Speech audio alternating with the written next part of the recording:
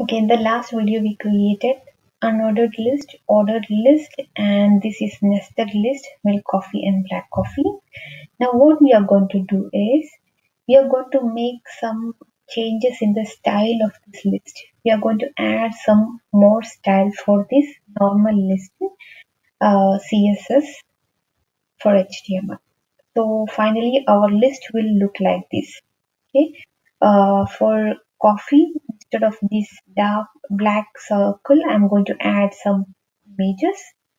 Then for this ordered list, I'm going, instead of 1, 2, 3 numbers, I'm going to give A, B, C alphabets, and here I'm going to give mm, Roman letters. So we will see how to do that.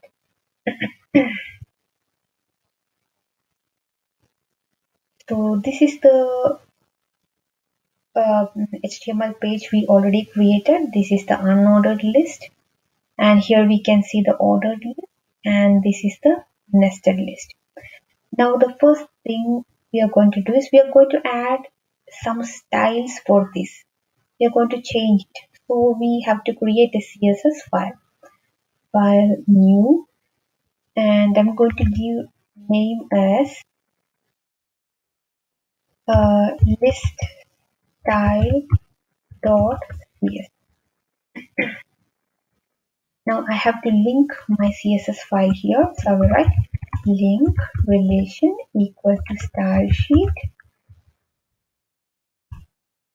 href equal list style dot close it.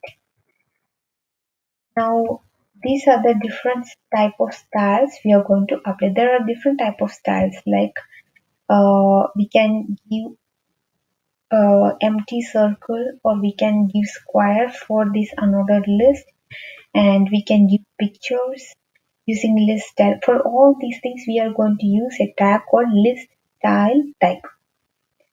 So we will first add that. For that, I'm going to give my unordered list a name class equal a. And here to style that one, I'm going to give ul.a, means unordered list class A. Inside that, I'm going to give the CSS command, that is list hyphen style hyphen type, list style type. And the first one I'm going to try is circle. After that, I will try square. For that, I'm giving B, and then I'm going to try the image. For that, the command is not type. I have to give list style image. And here I will give the URL of the image. Here you can see in my folder I have saved some pictures, so I'm going to use this button bullet. So its name is B, so I'm giving b.png. It's a PNG file, so b.png. It's a small PNG file. I'm saving it like this. Now we will try it one by one. So list.html, I'm just reloading my list.html file.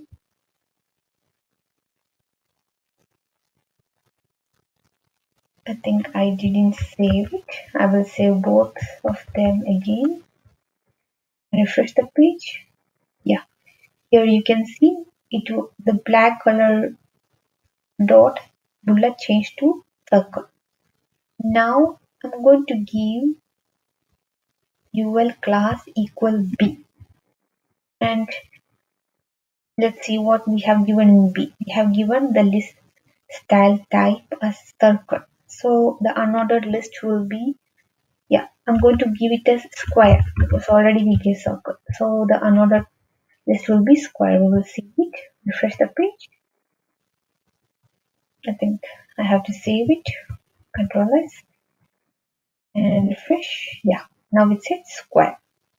Now we are going to try the third one, that is the image. So class equals C, save the page, and here we're going to see, here you can see I have given the URL of the picture, and I'm going to refresh it, and yes, here it is.